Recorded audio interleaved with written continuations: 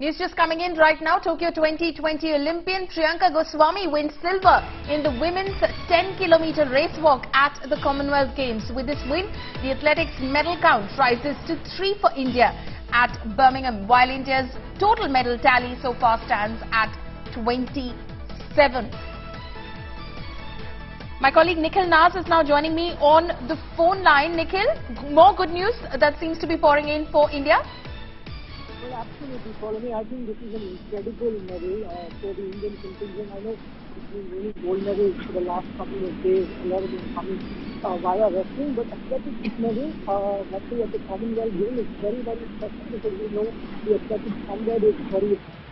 If you look at this particular competition, a medal was expected from the Indian contingent, but it wasn't expected from Priyanka Goswami. The favorite from the Indian contingent to land a medal was Bhavna Jack.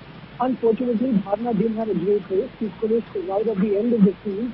However, there was to be a silver lining, quite literally, with Priyanka Goswami just absolutely surprising everyone with her performance, finishing second and taking legs for the first term.